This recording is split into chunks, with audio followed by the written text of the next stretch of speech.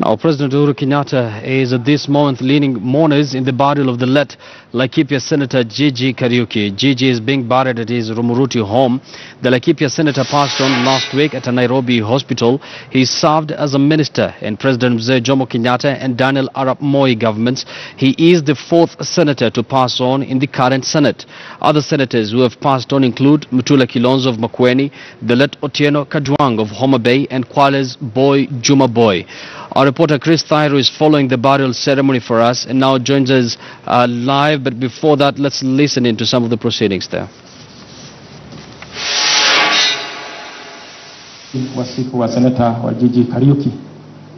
Now, I would like to invite Honorable Kebi Getura, Senator Moranga County, to come over and take us through the tribute. We were with him yesterday during the memorial service, and he did it very well. I want to thank him in advance because he is going to do it even better now. Karibu. Of course, that is the burial of G.G Kariuki that is currently underway in Laikipia. Of course, we're going to join Chris Thyro shortly. He is going to tell us more what is happening down there. And